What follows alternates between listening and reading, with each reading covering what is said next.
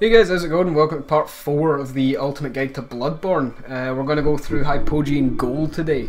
Yeah, so... Apparently it's jail.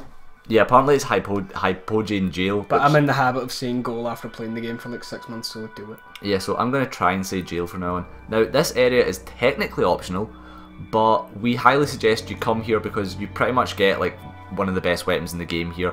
Now, what we're going to be showing you is like where to actually get the stuff and how to do the things, but the area is technically a much higher area than you're meant to be at this part in the game. So we suggest that you just get the Tronitus weapon by just suicide running it if it's too difficult for you. Hopefully it won't be, but like yeah, you can sit down to avoid this guy's hitbox for like half of his attacks. It's pretty funny. Yeah, that's the thing. Found that out during the blind, not the blind, the test guide run. To get to this place, you have to get killed by this bad guy. Yeah, and you have to have killed Blood-Starved Beast for this guy to show up. Yeah, so that's another reason why you want to do Blood-Starved Beast. Yeah, so he's going to drop you off in your cell, and he carelessly leaves it unlocked. Doesn't even close the door. Don't even know if there is a door. Maybe he takes the door with him. Who knows? Maybe you're not good enough for a door. Oh yeah, there is a door, but he doesn't even fucking lock it. Well, it's not a jail then, is it?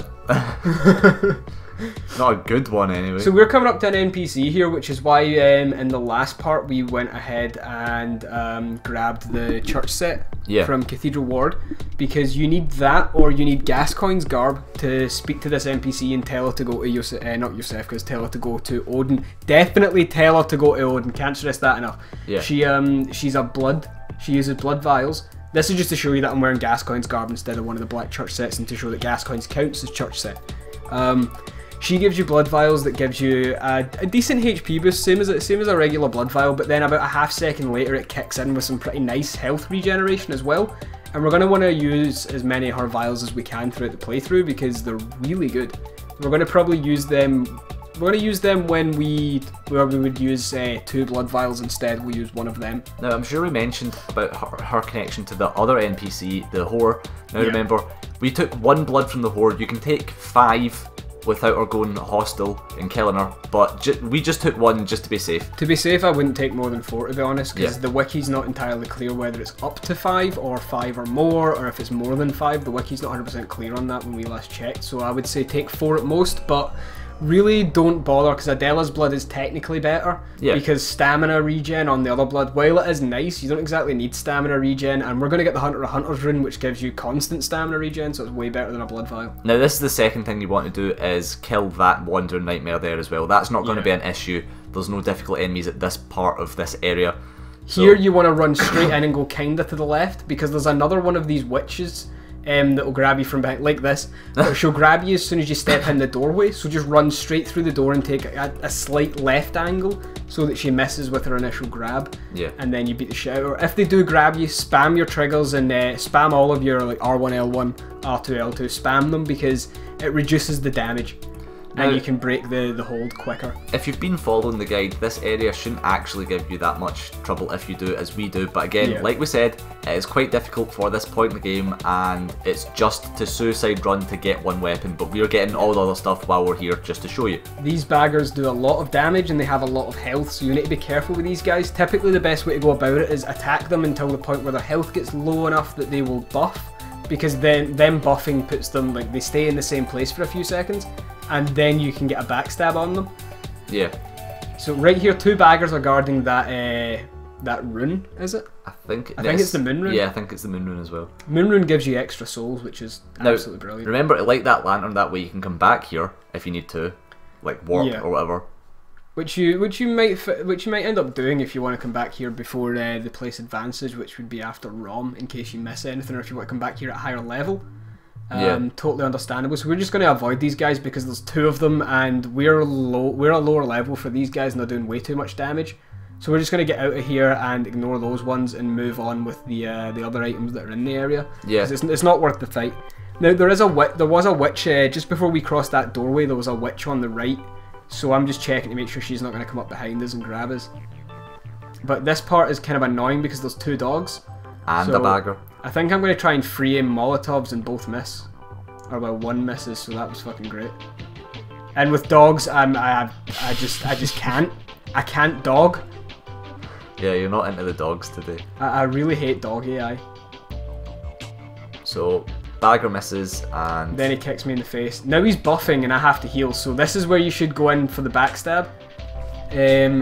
Which, as you can see there, it does a hell of a lot of damage, and because they're so open during that animation for like a second and a half, 2 seconds, you have enough time to get in there and get the charge attack in. It's pretty nice.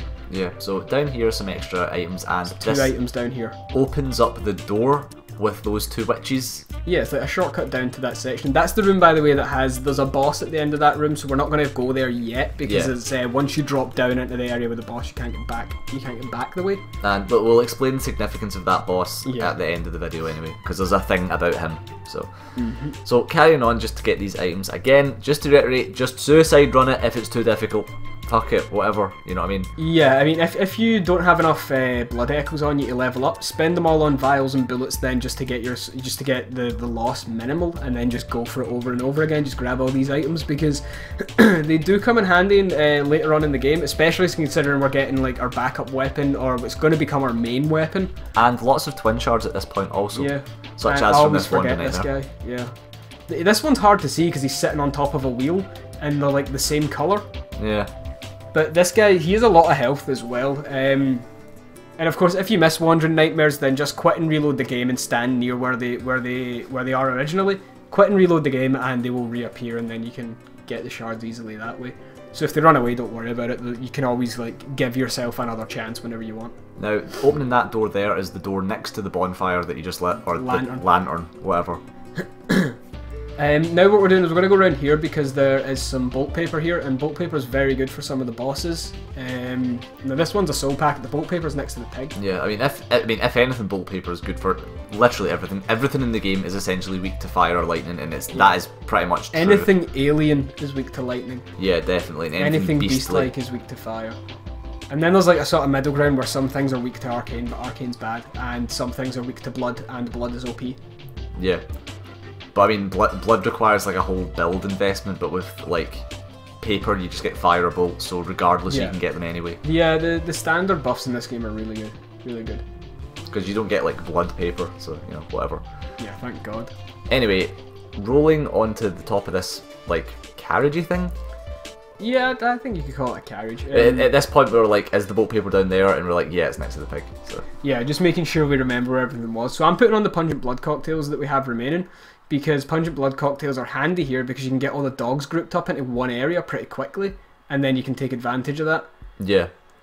But the problem is that dog AI is dog AI and it's erratic as all hell, so even though you get them all in the one place, they still like run around it in circles because of the way their fucking tracking works is stupid. It is definitely useful, the blood cocktails though, so we highly recommend using them to your full advantage, especially if you want to do suicide runs for this area. Blood cocktails will definitely help for that. Yeah, I mean you could go with a blood cocktail Molotov combo and try and get as many of them as you can in a single hit. Now, these pigs will fuck you up, and... Yeah, this one just... Yeah. This particular run of Hypogean Jail is kind of glitchy. Yeah, you'll see in a second with the other pig as well. So I'm just making sure that guy can't get out because I don't want to get fucking back smashed by a pig. but he's stuck there. Yep. Should never put a beast in a cage. I know. Eventually he's got to like go like pig rage mode and just burst out. Yeah. Just waiting for it. And at this point we're quite wary, like, do we walk near it? Or... Yeah, I was just like I was hoping it would break its aggro. It started just constantly walking forward, so it's trying to get back into its little zone because it came out of its aggro leash. Yeah, and its walk animation clearly isn't like, I don't know, strong enough to break it free. So instead of going near the pig and walking past it, I'm going to go this way. So just in case it does break out, I'm going to go this way and go like up and round and keep my distance. But this is us coming up to our main weapon. So it's actually really fucking insane how good this weapon is. Once you beat Rom, this weapon becomes absolutely insane when you get the right for gem. Rom it is also insane. Yeah, for Rom it's good, but after Rom, when you get the arcane gem, the bolt gem for it is ridiculous. If you don't know what weapon it is, it's the Tonitrus. It's a mace weapon. It doesn't have a transformed state as such. When you use L1 it buffs itself and it does more bolt damage, and it does significantly more bolt damage, I should say. And considering almost everything is weak to bolt damage, you're doing a lot of damage with it, and it's against Rom. If you're having problems with Rom, just use this weapon because it will fucking annihilate him. So I'm using the blood cocktails to get the dogs out of the way so that I can run in and get this Tonitrus and then get the hell out of there because I don't want to deal with the bagger and 2 dogs because that doesn't sound like fun. Yeah. So, I mean, that's how you use the cocktails. We should mention as well about the Tonitrus, even though it is a bolt weapon and like there are quite a lot of things in the game that are weak to bolt. If they're not weak to bolt, that's not really a problem because the damage boost is so insane that it doesn't matter. And this pig is interdimensional. Yeah, it just glitches in and out of existence. Bang! What the fuck? This is the first time I died. In this entire playthrough, this was the first time I died, and it was to an interdimensional pig. He was just really mad that his brother was locked up. Yeah, exactly. That's what it was. He's got that jail victim fury. So this is us back where we were. Obviously, just cut out loading screens or whatever. And I'm not gonna fucking let Super Pig go invisible again. Yeah, exactly. Fuck that. Who knows what the fuck happened there? I mean, the most recent recording as well was a little glitchy. There was a snakeman who didn't spawn as snakes. Oh yeah. So I mean, Bloodborne's a little buggy still. But not overly so. Nah, not overly so. It's good. So there's more dogs here, and of course, dog AI being the best is just. To be fair, there's less dogs than you thought. You thought there was only more than 2, but there's only 2 here. So that should really be an issue. I always think there's one on that staircase. That's what it is. Like it just seems like such a Dark Souls place to put a dog. Yeah. So there's some Madman's Knowledge, which effectively translates into there's some fire paper. Yeah, at this point there's some fire paper because that's what we're pretty much. Fire paper or special armor is pretty much what we're spending on. Again, reiterating to just spend all your fucking insight on fire paper or armor because having high insight does nothing for you at all. It's not beneficial. It makes the game tougher. And you don't get any items or anything. You don't get anything for it. So what's the point? The best thing you can do is keep your like if you want to do co-op, then fair enough. Keep your insight like 5 at most. Yeah. You won't need more than that. Anytime you go above 5, just spend it on fire paper or shards or something like that. There's always something to spend on. Even if you spend it on fucking pungent blood cocktails, those things come in handy. So anyway, now we're going to show you what the deal with this boss is. Now, we're not going to fight this boss right now. You can if you want to try, obviously, but we wouldn't suggest it is a little bit higher level than you would be or should be for this point. People have done it at this point. Of course. It is more. People have beaten the game at fucking Waste of Skin level 4. People have done that. It is doable. You can beat the boss right now. You put up a good fight, but you can come back and do this boss later when you'll absolutely annihilate him and it'll be easy. Now, what we're doing is running into the boss's arena, and then what the boss does is once you see it, you gain 1 insight. Now and it wakes up and triggers an AoE, so you want to collect that insight and then you want to get out of there because you only need to witness the boss. Now, this specific 1 insight is important because that 1 insight that you gain from that specific boss allows you to complete Jura's questline. Now, we had an issue with it, which we can actually show you, which will be good for you to know. Yeah, because we've got two contradictory pieces of footage. We both done the exact same thing in the lead up to this. 100%. We've done the test and the guide run the exact same way. So both of these, like, nothing is different prior to Jura in these 2 builds. And one time Jura's quest works, and one time it doesn't. And we can't figure out why. Yeah. So the whole point is once you've got that 1 insight, you can then go back to Jura in Old Yarnum, and as long as you don't kill any beasts, allegedly, you can then speak to him, and he'll then give you a gesture, and he'll let you use his stuff without you having to kill him. But the issue is I know for a fact 100% that you can run in and fight Jura like you can go to Jura this way, even though he's shooting at you, and even though he's aggro, I know for a fact you can do this and still talk to him, so long as you don't kill any beasts. Or just don't kill any enemies in this area.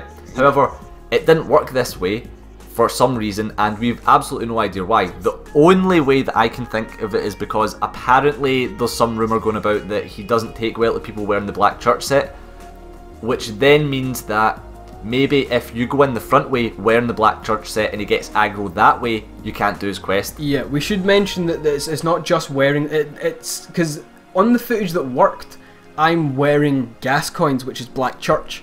And you went in the back way. And I went in the back way. So we're not saying the church set is the reason why he won't talk to you. That's not it at all. We don't believe the church set is, like, we think it's the condition of entering through the front while wearing the church set is what triggers Jura's aggression. So as you can see, it didn't work, so I turned my tail and get the fuck out of there because I wanted to try and get it to work, but we obviously didn't. So now we're going to show you the footage of it working, I think. Yeah.